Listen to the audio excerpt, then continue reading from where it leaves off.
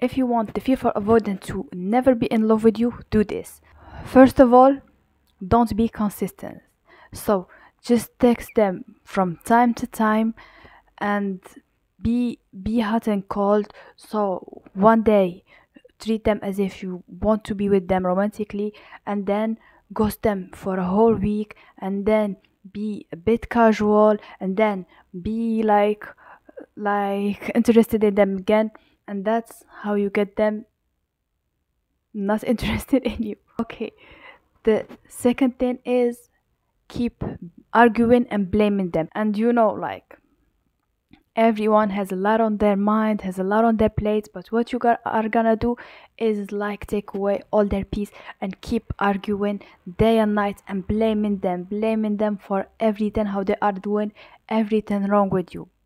Like, that is a great step. Don't forget that. And last but not least, don't be honest.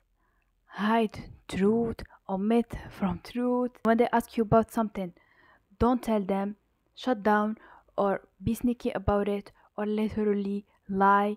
And they are gonna feel that, and yeah, they are gonna lose interest in you, honestly.